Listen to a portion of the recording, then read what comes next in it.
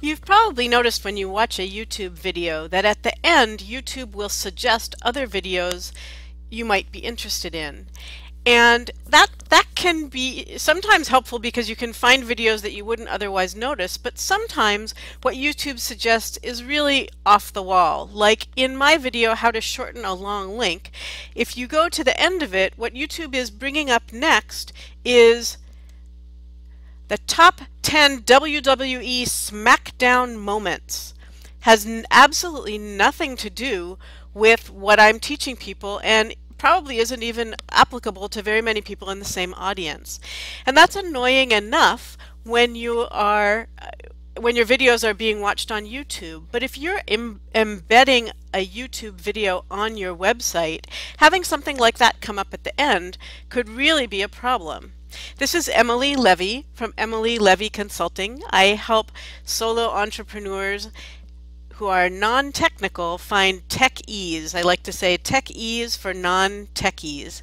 And this quick video is to show you how to turn off those suggested videos when you're embedding a video onto your website or elsewhere.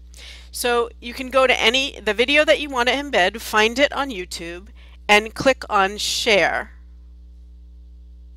This is just one quick setting that you need, but it's a little bit hard to find, so that's why I'm making this video. And after you click Share, you're going to then click Embed. This gives you the code to paste into your website to embed the video. But right now, the way this code is set up, it's actually going to suggest other videos at the end of someone playing this video. So I need to click on Show More, and I'm going to scroll down. It's giving me the thumbnail of the video.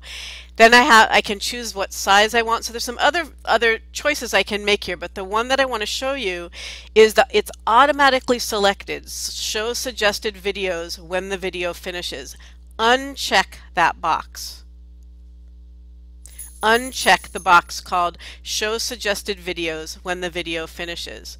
What unchecking that box does is it adds a little bit to this code, to the embed code here, that it's this piece right here, rel equals 0, meaning related videos show none.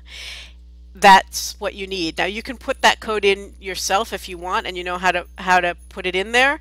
Instead of unchecking the box, I find it easier to uncheck the box. So then to embed the video, all I would do is select this embed code, copy it, and paste it into my website. I hope this has been helpful. Find me at emilylevy.com or on Facebook at facebook.com/emilylevy. Thanks for watching.